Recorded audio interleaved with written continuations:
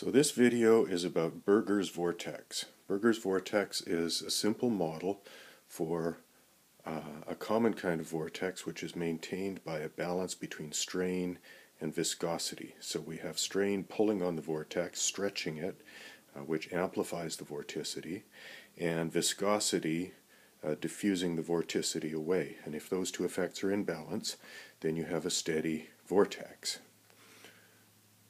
So where does this come up? Well, one interesting example is this thing that I like to call the atom of turbulence. It's a sort of elemental structure that we see over and over again in turbulent flows. You have one or more vortices, more or less parallel to each other, curving around, and in between them are regions of strong strain. The vortices are amplified and maintained by vortex stretching, and that vortex stretching is balanced by the diffusive action of viscosity, which tends to diffuse the vorticity away. So we think Burger's vortex is a good model for things like this, as well as other kinds of vortices in nature.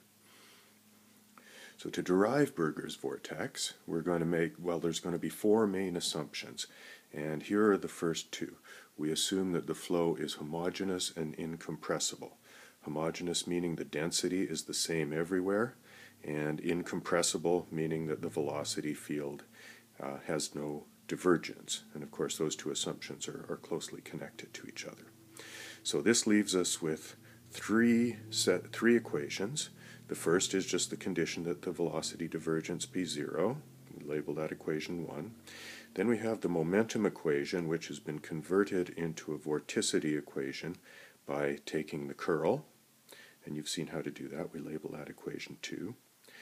And then in order to close the system, since we have both omega and u in here, then we need a third equation, which is simply the relationship between the vorticity omega and the velocity u. And we label that equation 3. So those are the equations for homogeneous incompressible flow. Okay, so now we're going to look for a particular kind of solution to these equations, and it's going to be a solution in which there's an extensional strain stretching a vortex, amplifying it by the mechanism of vortex stretching, and there's going to be viscosity tending to damp the vortex out. We'll assume that the vortex is straight, and that will make the math a whole lot easier, and that the vortex doesn't change along its length. Okay. So it's natural to use cylindrical coordinates for a problem like this. The axis of the vortex we'll call the z direction, and then we define some other coordinate as the x direction. From any point r theta z, we can drop a perpendicular to the xy plane, and the distance from the center, the axis of the vortex, to that hypothetical point is labeled r, and then the angle from the x-axis to r is the azimuthal coordinate theta. Okay. Now here we make our first really substantive assumption, which is that w, the vertical velocity, is the simplest form that will have extensional strain. So we assume that w is proportional to the vertical coordinate z, and the constant of proportionality is gamma. Gamma represents an extensional strain. So now we need to find out what some other components of the velocity field are, like the velocity in the radial direction. And to do that, we write down the divergence equation, div.u equals 0, only we write it in cylindrical coordinates. And that you can look up, for example, in Appendix B1 of the Kundu et al. Textbook. Okay, so we have gamma, once again the extensional strain rate. We have the divergence being set to 0. Now we make our fourth major assumption, which is that the azimuthal velocity only varies with r. And this is another way of saying that nothing changes in the z direction.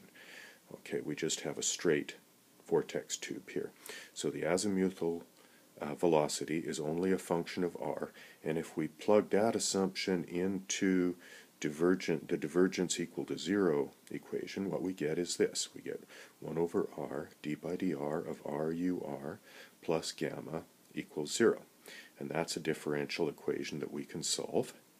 We multiply both sides by r and then integrate, and we get r ur equals negative a half gamma r squared plus some constant of integration. Now, assuming that all of these functions are smooth functions and nothing goes to infinity or anything, we can simply ask what happens at r equals 0. So we set r to 0 and find that the constant of integration has to be 0, and we wind up with an expression for the radial velocity, which is minus a half gamma r. So notice that W represents an extensional strain, whereas the radial velocity, UR, represents a compressive strain because of the minus sign. Notice also the factor of a half, which comes about because this vortex is being extended in one dimension but compressed in two dimensions. And so the compression in each coordinate only has to be half as strong. Okay, so what can we tell now about vorticity? Well, with the velocity field being the way that it is, the vorticity can only be non-zero in the vertical direction. We've more or less assumed that. So the vorticity is the vertical unit vector E hat z times some scalar function omega, which is only a function of the radial distance r. And if you look up, once again in Kundu, the form of the vorticity in the z direction, you get that it's 1 over r d by dr of r u theta, the azimuthal velocity. So that's great. We have a connection between the vorticity and the azimuthal velocity, but we don't really know what either of those quantities is. So we'd like to solve for omega of r, and that's going to be our main job here. So to do this, we'll take the equation we haven't used yet, which is the vorticity equation, equation number 2. And since only the z component of vorticity is non-zero here, we'll write down the z component of this equation, d by dt of the scalar omega equals vector omega dot grad z component of velocity, which is w, plus viscosity nu times the Laplacian of omega, the scalar z component of vorticity. Now, given that omega is only a function of r, we can simplify this equation quite a lot. Look at the material derivative, for example. It's got derivatives with respect to time and all 3 spatial coordinates in it, but the only one that is non-zero will be the derivative with respect to r. So that material derivative simply gives us radial advection, the r component of velocity times d omega by dr. The first term on the right-hand side is similarly simplified. It's omega dot grad, but omega only has a component in the z direction, and therefore it's simply omega d by dz acting on w. So we wind up with omega dw by dz. The third term is a little bit more complicated. We have the viscosity nu, and then we have the Laplacian of omega. And once again, we turn to Kundu's appendix, B1, and find that in cylindrical coordinates, the radial part of the Laplacian is 1 over r d by dr, r d omega by dr.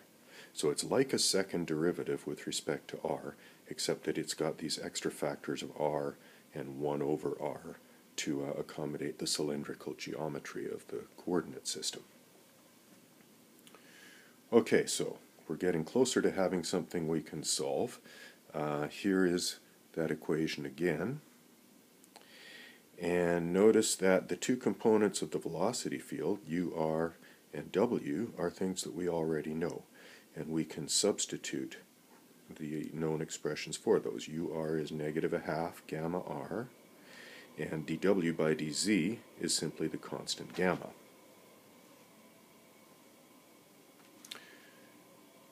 Okay, so reproducing that equation here, we have negative a half gamma R d omega by dr equals omega gamma plus viscosity 1 over R d by dr of R d omega by dr. Can we solve this differential equation? Well, this will take several steps, but it's pretty straightforward. What I do here is multiply through by 2R to get the equation into this form, and I took the middle term and brought it over to the left-hand side, and then took out the common factor negative gamma from these two terms. And you'll see in just a second why I did that. When you take out that common factor, then what's left is this term in parentheses, r squared d omega by dr plus 2r omega, and we can recognize that as just the derivative of r squared omega. If you use the product rule to split out the derivative of r squared omega into two terms, these are the two terms you get. So we have negative gamma d by dr r squared omega. And now collecting everything up, negative gamma d by dr r squared omega is equal to the right-hand side, the viscous term, which is 2 times the viscosity d by dr r d omega by dr. Okay, so this is getting to the point where we can almost integrate it. In fact, we can integrate it. So here we have our equation reproduced once again, and now we just integrate both sides and get negative gamma r squared omega equals twice the viscosity times r d omega by dr. That's the quantity that was inside the parentheses here. And then we get a constant of integration. And once again, if omega is a smooth, well-behaved function, so none of its derivatives go to infinity or anything weird like that, we can find the value of this constant just by setting r to 0, and then we see that the constant of integration is 0. Okay, so now we can proceed from here, rearranging this equation a little bit to get it in the form d omega by dr equals this stuff on the right-hand side, or dividing both sides through by omega, we get 1 over omega, d omega by dr equals all of this stuff times r. And we can integrate both sides of that.